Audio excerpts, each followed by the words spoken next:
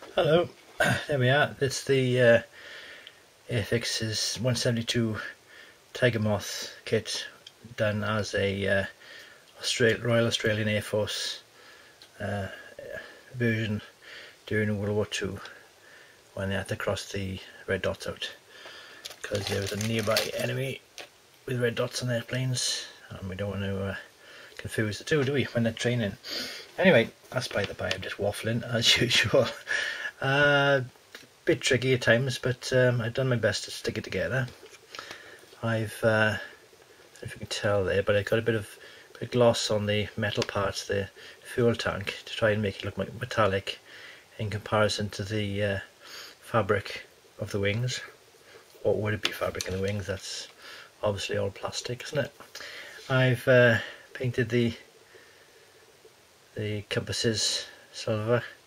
I got the silver framing on the windscreens. Got the doors down because they're ready to get in. I got a bit of tape to show the seat belts or harnesses. The usual bit of tammy tape painted brown. I've got a walkway on top of the cowl in there.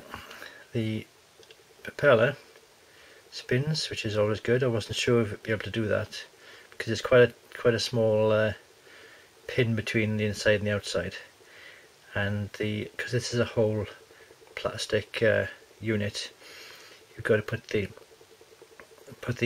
pin that goes to the propeller on the end of a stick, or a cocktail stick or something, with a bit of PVA in it, so you can just use it as a gripper. Yeah, the yellow was a bit tricky because I used quite thin paint, so I had to do lots of coats. I haven't decaled it. I mean, I'm a modeller, not to say this, you know. I haven't got the skills really to rig it. I have decaled it. Did I say I haven't decaled it? Obviously I've decaled it. Anyway, I haven't rigged it.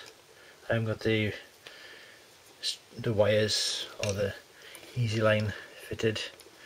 To be blunt, I just can't do it. I'm not going to I get irritated enough trying to get the struts on there. I painted the there's a pedo tube here. You can't see it very well, but pedo tube, I painted that silver metallic so it shows up better, and it's metal, not the wooden frame of the struts. The exhaust seemed to be tricky to attach, but it sticks out, and that's the main thing. So we can get the exhaust out. We've got what I would have done if I'd been Airfix. Obviously I'm not, and they got more experience than me. But where they got the DH of the DeHavilland on the wheel, it's moulded in. So in theory you can very delicately paint in the DH. But what I would have done, I just left it as a small decal. It would have been far easier and far more accurate to have a small decal. I had to measure the distance here of the decal to get the band of yellow the right width. What else can I tell you? When I put a bit of setting solution on that decal, a little bit too much, and the white came apart, so I had to paint a little blob of white on there. But that's an easy fix. I didn't see whether or not the wing stick. I'm making this up. There's no script, you see, when I do model videos. There's no script with me. Barely allocation, let alone script. Propeller tips. I'm not sure if at the time they had the yellow bands on the end, but I have put them on in this case. Just usual masking tape off the other end, and painted a couple of coats.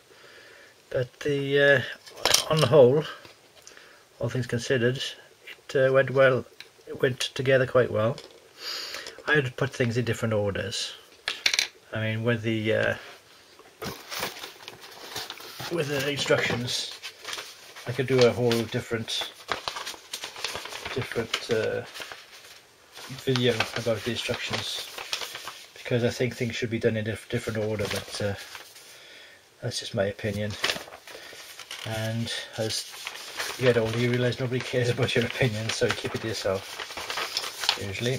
But yeah, there would be, I got the instructions there. I won't waste time with that this video. I may do another video on those. Yeah, there you go. One pilotless DeHavilland trainer from the 1940s. Well, from the 1930s, but this version from the 1940s, when the Royal Australian Air Force were using them for the training of. Go from one of these to a boomerang or some other Commonwealth aircraft. Quite a bit of a difference, isn't it? And having had a little go of one myself, I can tell you they're very nice to fly and very light on the controls.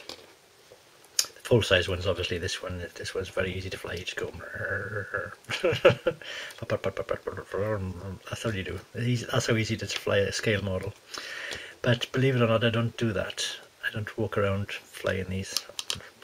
I had a little bit of an issue with the decal here when I put some masking tape on around the side, around the top, to repaint some of the struts, and I added over the decal, and some of it ripped off. So I started painting it back on, but I haven't finished bothering with that.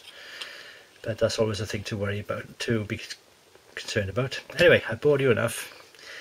There it is, the Airfix 172 scale DeHavilland Tiger Moth. Bye for now.